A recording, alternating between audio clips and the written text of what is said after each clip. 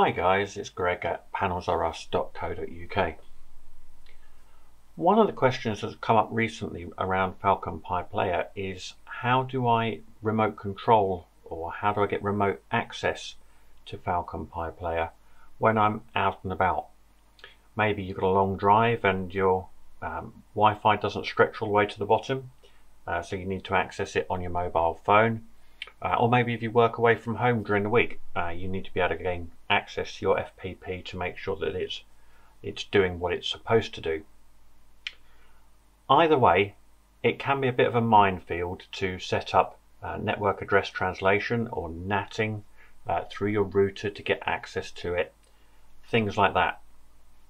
Last year we were recommending some alternative solutions, including no IP and things like that.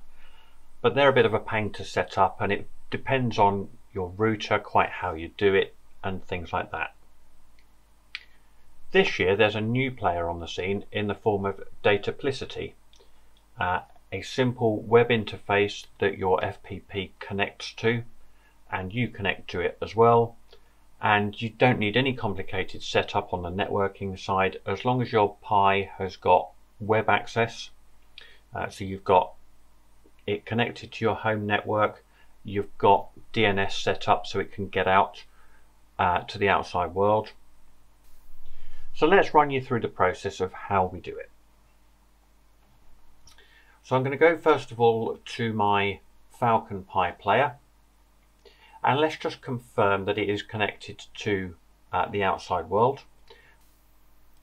So I'm just going to double check the networking, and we can see that we're cabled via ETH0, it's up at the top here, and it's on DHCP for both the network address and DNS, so we shouldn't have any issues. We're getting an IP and DNS from our network, so we should be able to get out.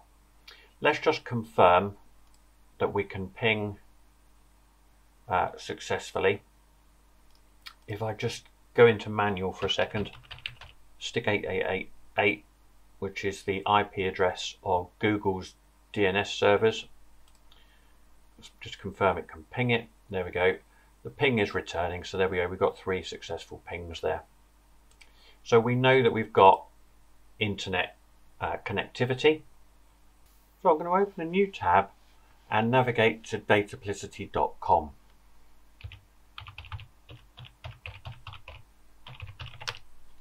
There we go. Now this really is a simple setup. All we need to do is to enter our email address.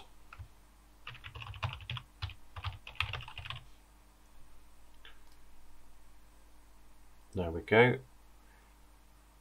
It's set up an account for us, and it's given us a URL to enter on the Raspberry Pi.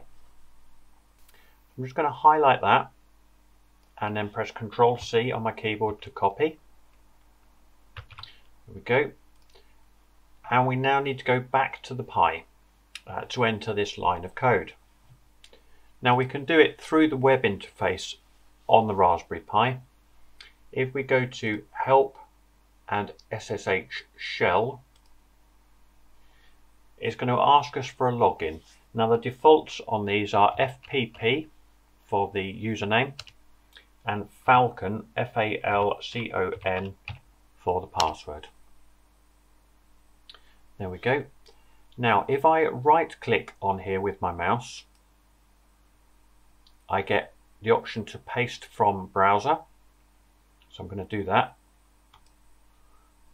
Okay, now it gives me a paste box. If I press Ctrl and V from again on the keyboard, that will then paste in the line that we just copied from the Dataplicity site. So we'll do that, OK it, and it now puts that into the window for us, and I can press enter to execute it.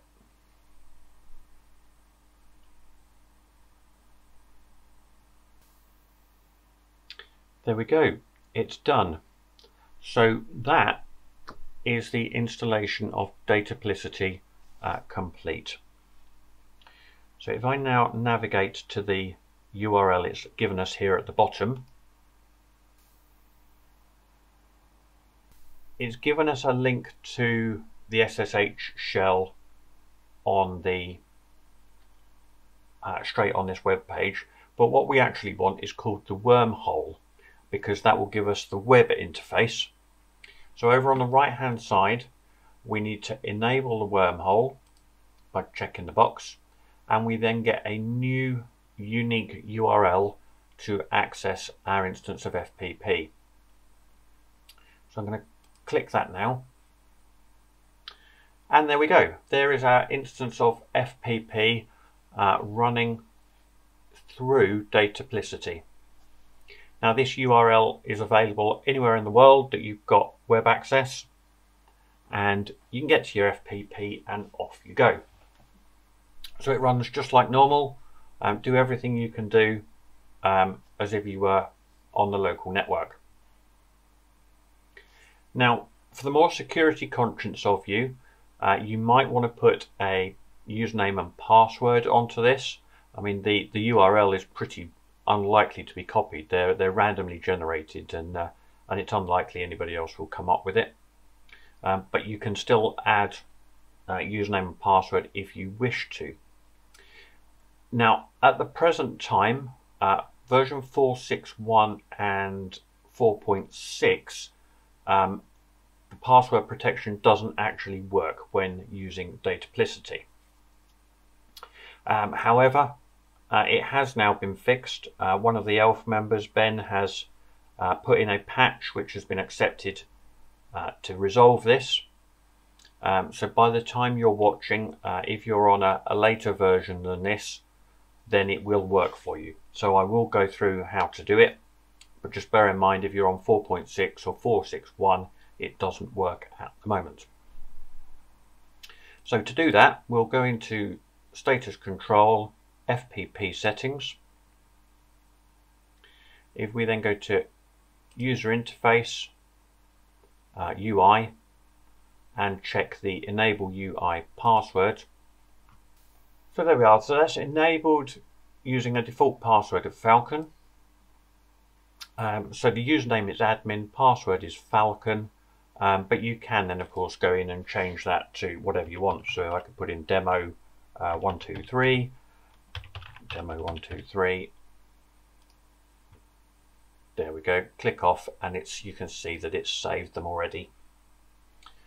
So from this point on, if you're accessing over your home network, so if I open a new browser here to via my home network,